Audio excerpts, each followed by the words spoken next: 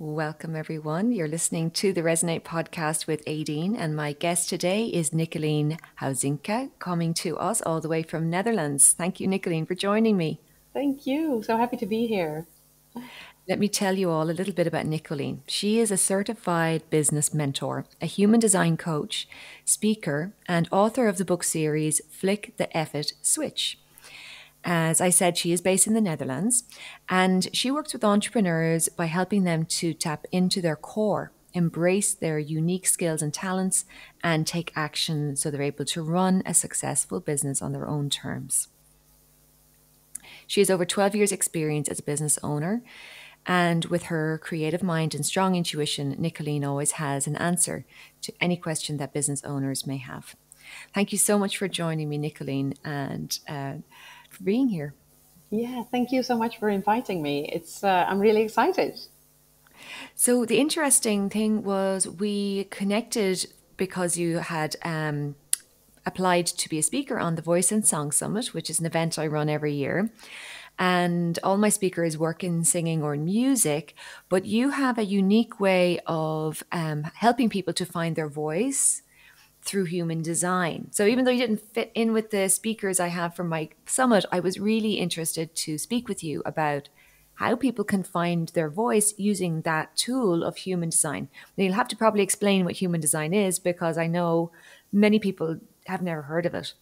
Yes, absolutely. So, first of all, human design is a great tool to get to know yourself. Basically, what you get when you start using human design is you get your own user manual. You get your own blueprint of how you're wired, how you take decisions, what you're sensitive to, what your unique talents and skills are, and how you can use them.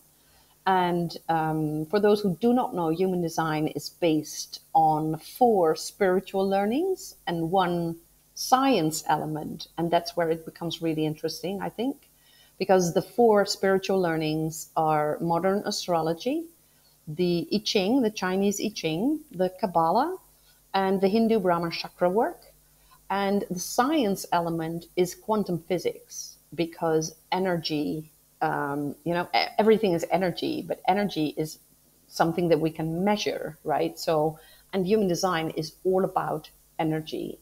And with that combination, you get a unique blueprint based on your date of birth, time of birth, and place of birth. And you basically get your blueprint, how you operate, how you're wired, how you take decisions, what you're sensitive to, how you can use your voice, etc. And that's why I was so excited to be on your summit. Although I completely understood, of course, that since I'm not a singer, even though I love singing, but I'm not a singer, but it's a different angle to look at voice and how to use the voice and how to use our uniqueness. So I'm absolutely thrilled to be here on the podcast instead. I know from speaking to you in the past that when you discovered human design, it really resonated with you.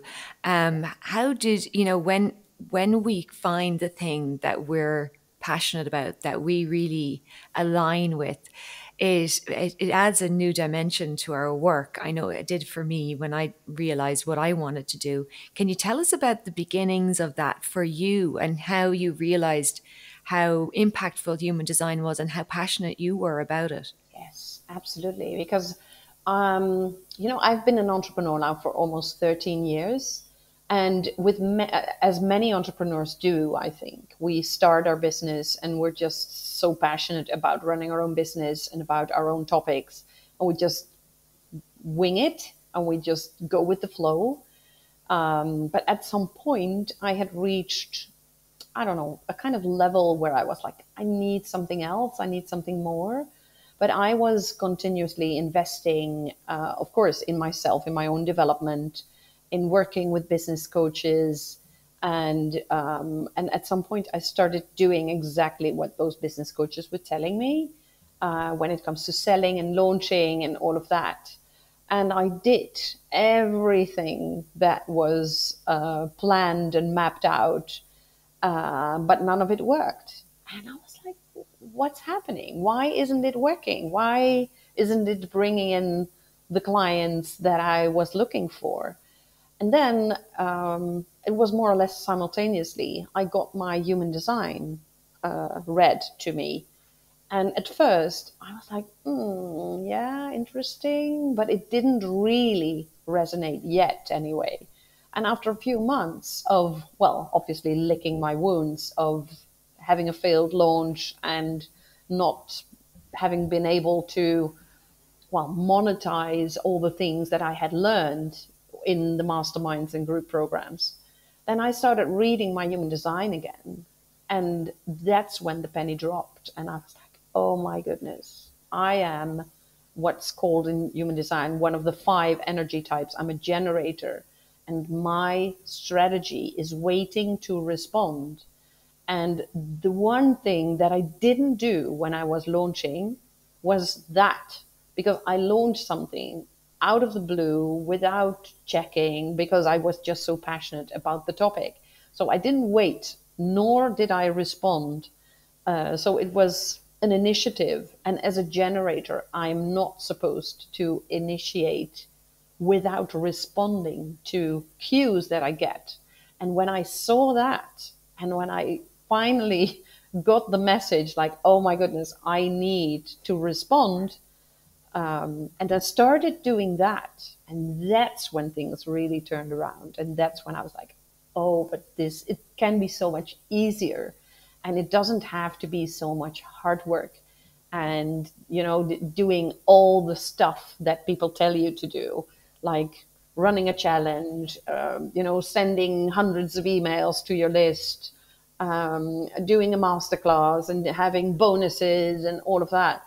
When you follow your design and when you really follow the strategy, it's so much easier, and running a business becomes like a flow, and it's not effortless, but it's so much easier and it's fun. And all of a sudden I saw that, oh my, this is the way I should be running my business. And that's when things really started to shift, and that's now 5 years ago. Amazing. It's just so exciting when we find that. How do you think human design could apply to someone who perhaps wants to sing? So, first of all, what I think is important when we look at our human design is, first of all, know your energy type. So, there are 5 energy types, and each of the energy types has his or her own strategy.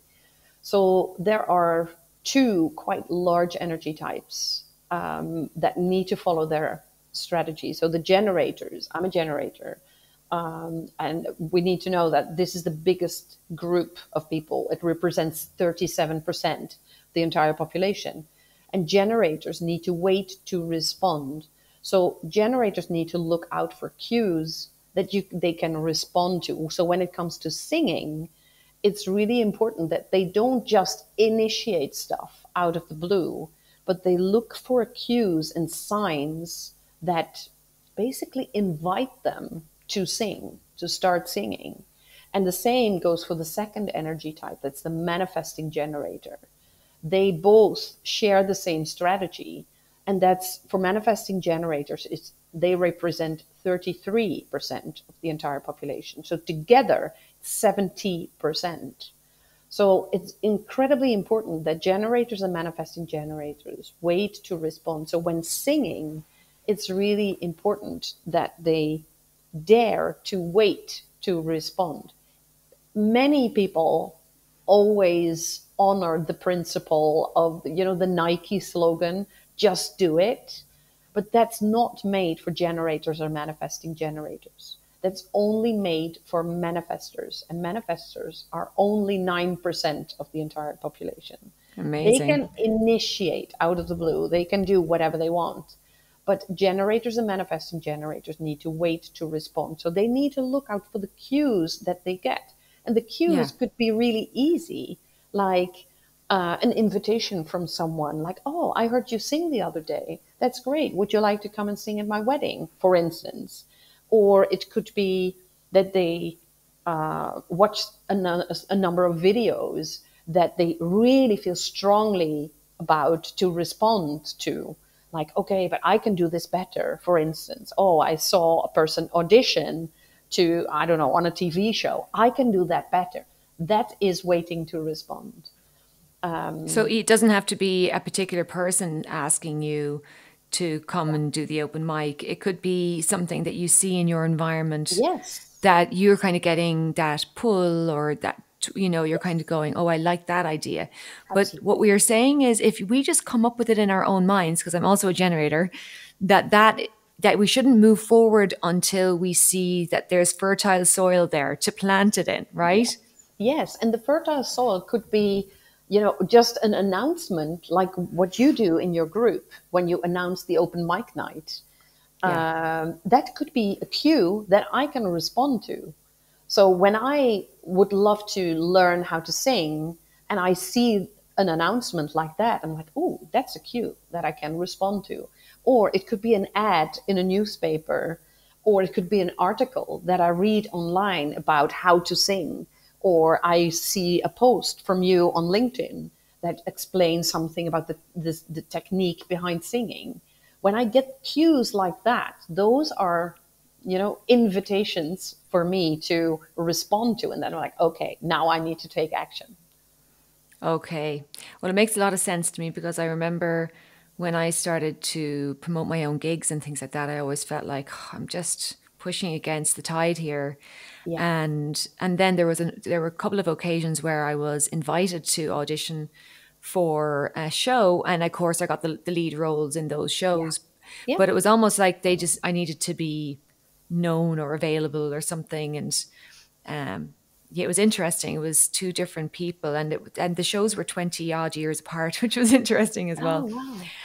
wow. Yeah, that's so unusual. So that this is a good point, but I'm wondering also, if you're trying to figure out what your voice is, or if you're just wanting to learn to, how the voice works. Does human design help you in that regard as well? Yes, absolutely. Because when we have our human design, our body graph, as it's called, when we look at it, we see a kind of body image with 9 squares and triangles. And those are called centers, energy centers in human design. And we have, like the chakra system, we have a throat chakra. And in human design, the throat center can either be white in the body graph, or it can be colored.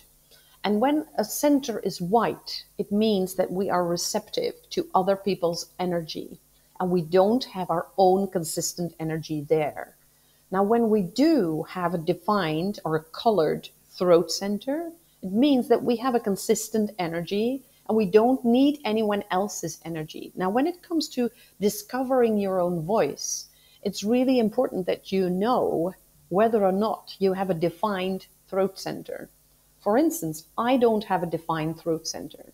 So I need other people's energy in order to speak or to sing, for that matter. So I really need to, again, wait to respond. And then I'm very able to speak. But if I have to speak or sing first, it's a nightmare because I don't have the consistent energy there. Now, when you do have a defined throat center, it's very, well, not very easy, but it can be very easy for you to speak or sing first because you don't need anyone else's energy.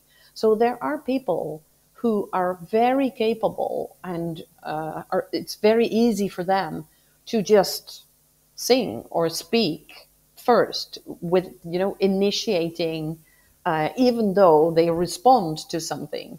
But being the first to speak or to sing is very easy for them. And it doesn't mean that if you have an undefined throat center that you cannot do it. But it's like you said, it's like it's, it's very hard. It costs you a lot of energy. It's not that you're not able to do it, but it's very hard and it costs a lot of energy, and you feel like exhausted by the Can I end. ask So then? Here's a question for you. So, I have an open throat chakra yeah, center in human design. yeah, So, I'm wondering, is that part of the reason why I can sing in different styles depending on the group. So, say for instance, I went to a rehearsal. I was invited. Yes, I didn't start it all myself.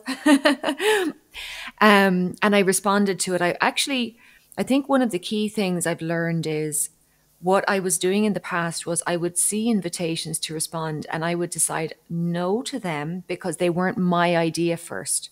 Hmm. I had this mistaken way of thinking that if it came from me, it was the right thing. If it came from someone else, then they had an agenda or they didn't have my best interests at heart. Hmm. So, since learning about my human design and seeing that I have to respond, I've been a lot more careful to notice those opportunities and to not kind of talk myself out of them Hmm. for any reason. Like, Yeah. give it a go. Like, I'm really more interested now in trying it out, like, and Yes. trying it and seeing rather than making a decision based on what's going on in my own mind.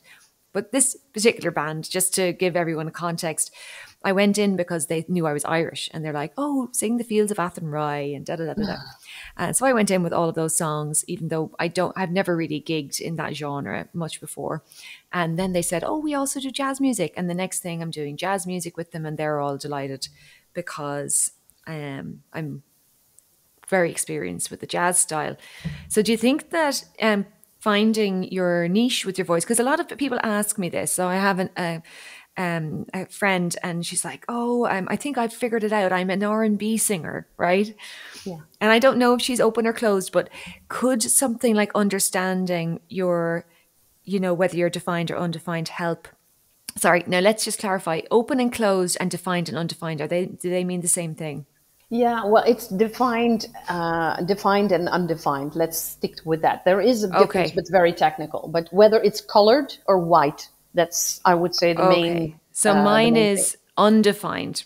I should Yes, use that term. Okay. Sorry, yes, everyone. Okay. I'll let you answer the question now instead of keeping blabbing. Is that yeah. because I've got this undefined center that I'm a blabber and can keep talking? No, it's so to answer your question, it with the different styles. So you have an undefined throat, which means that you are able to adjust the way you speak or sing to whatever people ask you to do.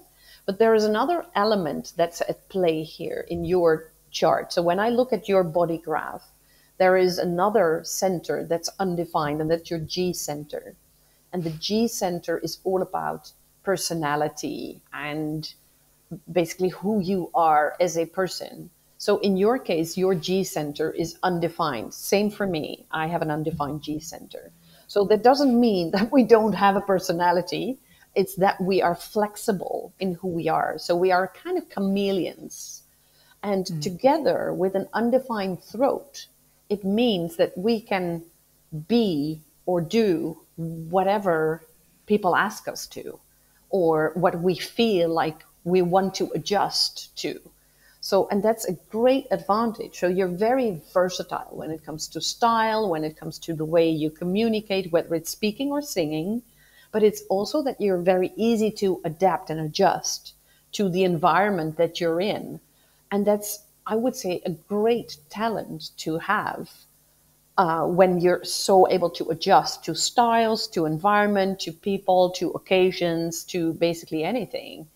The downside of it is that you don't or may not necessarily have a very significant sound that's typical you because you're so versatile and easy to adjust. And same for me.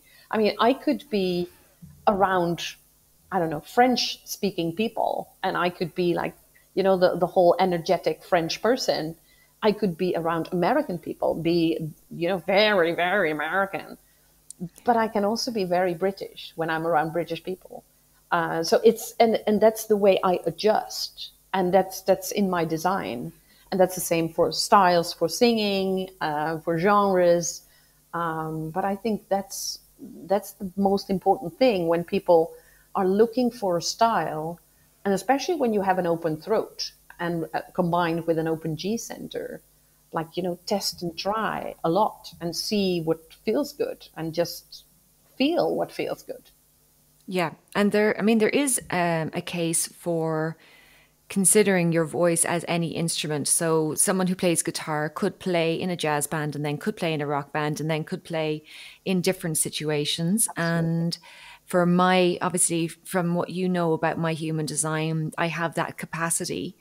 Where some other singers might be more defined and they will stick to one style of singing and one genre for their whole life and be more Yes. known for specializing in that. Yes, absolutely. And that happens when people have a defined throat, and especially when it's combined with a defined G center.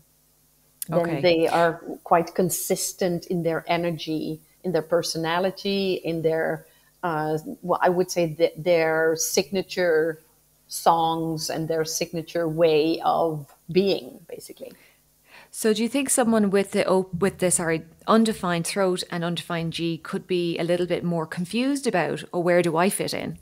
Absolutely, absolutely, because that's what happens a lot with people with an undefined throat and an undefined G, that they, at the end of the day, they are so able to adjust to people, environment, to styles, to basically anything, that it's very hard for them to figure out, like, who am I really? What is my signature style? What is typical me? And the answer is, you being so versatile. That's typical you. Well, it's interesting. I'm also interested in, in how I dress and in my own, like when you say style, I'm thinking of what to wear because I've realized I'm like looking at my wardrobe. And of course, with COVID, now this is, I know we're coming off topic here, but we do express ourselves through what we wear. Um, Absolutely. and I was really, finding it tricky because over COVID, everything was gym gear. It was like leggings and sweats and everything. And as soon as I wanted to travel somewhere, I didn't have anything to wear. I didn't have shoes to go with my nice things. Everything was like I had a top here and a bottom here and nothing matched. Yeah. And so I've been on a bit of a mission to try and figure out what my style is. And now what you're telling me is that this is natural for me to be this confused and that I just need Yes. to keep looking until I come up with it. So how do Yeah. people find out their human design? Like, what's the process? So what they can do, they go to mybodygraph.com. It's a free website. It's not mine. It's from the original founder of human design. And what they need is their date of birth, time of birth, and place of birth. And when they insert that into that system, they get the outcome, and it's quite detailed. I would say it I think doesn't you do really, need someone to interpret yeah, those it's results, not right? that easy to interpret because there's a very technical aspect to it. And just the other day, I spoke to one of my clients, and she said, "Oh, it's like learning a complete new language." And Yeah. in a way, it is. But when you do get it interpreted, it's makes so much sense. And I've never encountered a tool that is so spot on as human design. And like you said, it's not just for the voice, but it has so many elements. Like your when it comes to style, when it comes to dressing. Just the other week, I spoke to an image stylist, and we're going to bring human design into her work as well, so people can discover their own style. Because she's very amazed at how some people are really clear on, okay, this is who I am, this is what I want when it comes to being as a person, but also the way they dress. And for some people like you and me, because I also have an open G, I can be, in gym wear, I could be very comfortable in jeans, but I absolutely love dressing up in a fancy dress and high heels as well. So I have the whole range. Well, you're like Cinderella then, we can do it all. We can do it all, and that's our strongest point, that we can do it all. And Yeah. that's for many people, like, instead of being confused, this is our strong point, that we can do it all. And it's up to Beautiful. us. How do we feel? How do we feel? Do we feel like dressing up? Do we feel like being in gym wear? What do we actually feel? And because that's waiting to respond. Waiting to respond to what internally your the notion with it, like kind of, yeah. I have a, because the reason I set up my business was because I felt I got a divine inspiration. I made a request. I said, "Dear God, universe, whoever, I want to spend more of my time doing music." And within a few weeks, I had this thought come in my head: do a singing workshop for adults. And I knew I didn't want to do that because my mother was the teacher, the music teacher in the family. I didn't want to be like her. I wanted to be a performer. So I knew it wasn't, I knew it was coming from somewhere else. But thankfully, that was one of the first times that um, I responded to Yes. something, even though part of me has always wanted to be the one who makes the decision. And that has been my nemesis, my Achilles heel, especially now that I know my human design. Yeah. So, before we kind of start to wrap things up, you and I have something in common. My business is around building confidence, and you've written a book on courage. Flick the Yes. effort switch on courage. Tell us Yes. a little bit about this book and how people can find it and what it's about. Yes. So the book is all about the very moment where we decide to just start doing it, no matter what.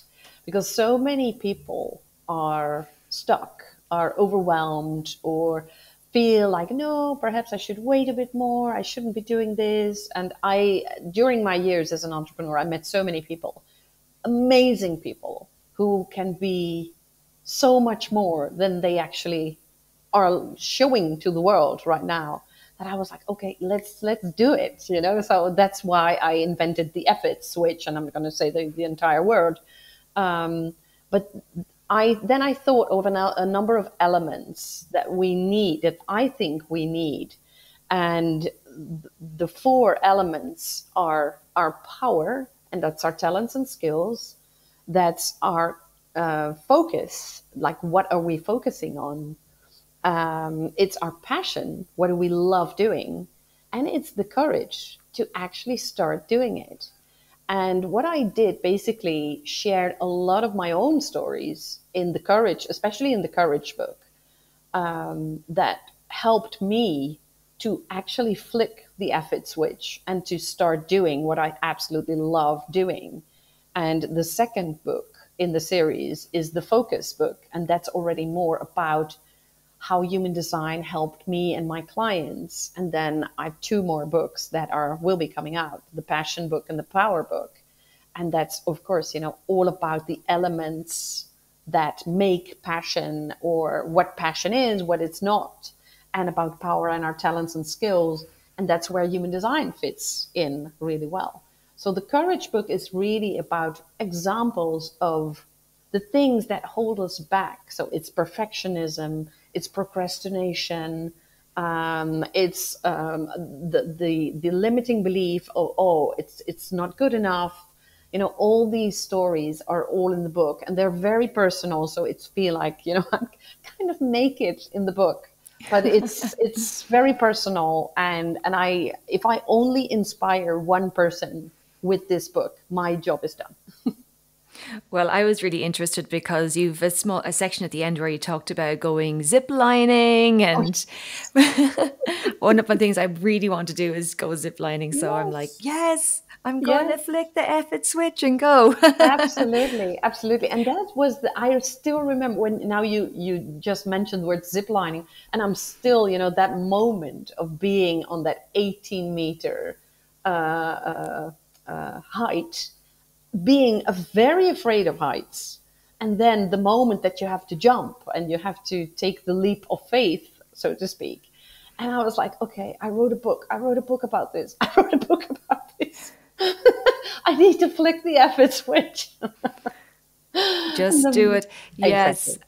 Yeah. And I think that when I work with singers and we get them to the point of, singing at a party or singing at a small event or recording their voice, when we take those steps into those things that are unknown and a little bit daunting, it increases our self belief. Absolutely. So that first time that we decide, oh, I'm going to be courageous here and I'm going to do it, there's a payoff. Yes. There's a literal change then in your ability to do that again. Yes, absolutely. And I fully recognize it, especially with singing, because as I told you, I'm not a singer, but I love singing. So last year, I took a course with one of my clients who is a vocal coach. So I took a few lessons, and then at some point, we had a kind of open mic night. So we had to perform, and I'm very used to being in front of a group and presenting and doing training and workshops and all of that. I'm absolutely fine with that.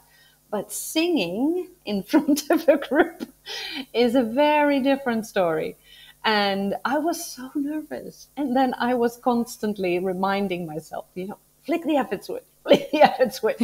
But it was so wonderful to have done it and to see other people doing it, to watch the video of me doing it and singing and absolutely loving it. So it's what you said is it's so true. The reward is just amazing when you do the things that are daunting, are well a bit scary, and when we actually do it, it feels amazing. It really does. Yeah. Well, I hope to follow in your footsteps and get my first book out this year also. Yes. And so you're inspiring me. You're like a few steps ahead of me on the author road.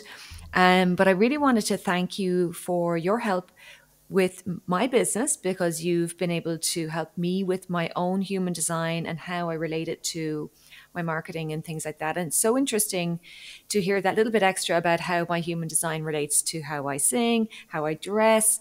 We could have another 2 hours of a conversation to go through all of that. So I hope that our listeners are curious about how human design might be able to help them also. And if you are and you're listening, please consider contacting Nicoline. She is fabulous at what she does. She's full of love and full of a big heart. And I think that she's one of my favorite people.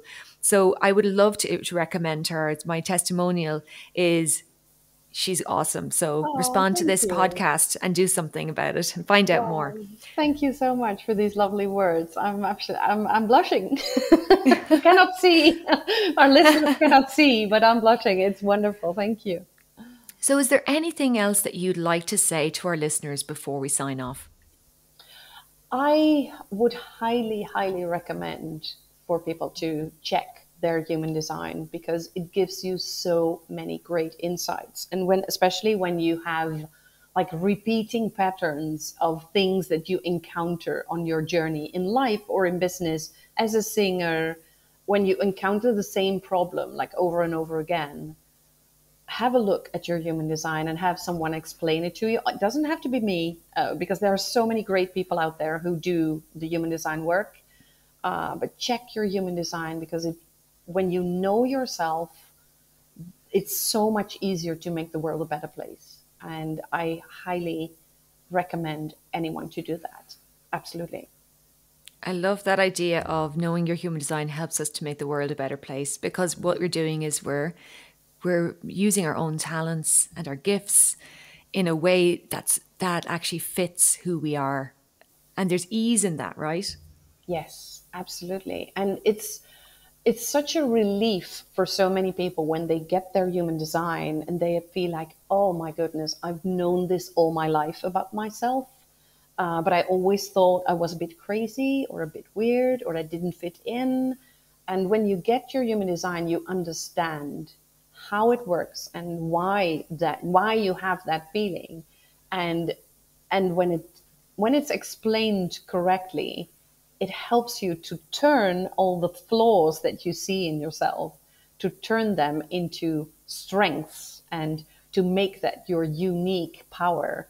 And that's what I really wish for anyone who's listening. That's absolutely beautiful. Thank you so much, Nicoline, for joining us. We are so honored that you've been listening, and we hope to see you again another time. Bye bye.